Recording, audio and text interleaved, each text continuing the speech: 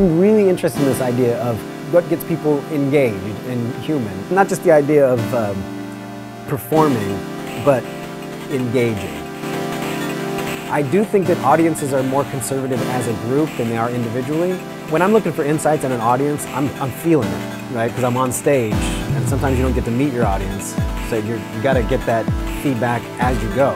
I think that if you can at least get to a basic level of engagement, that's when you get the sublime. I think this is an art, and I think art comes with grace. And you know, you can't get to that love, you can't get to that passion unless you at least pass through a filter of engagement, probably entertainment, and definitely trust. I'm a little bit obsessed with excellence. If you're a talented individual, you're probably already going to get an A. Too many times in my career, I've just taken the A. I think if you really want the excellence, you should be going for the A+. It means that you will fail, right? You will try something and it will not work.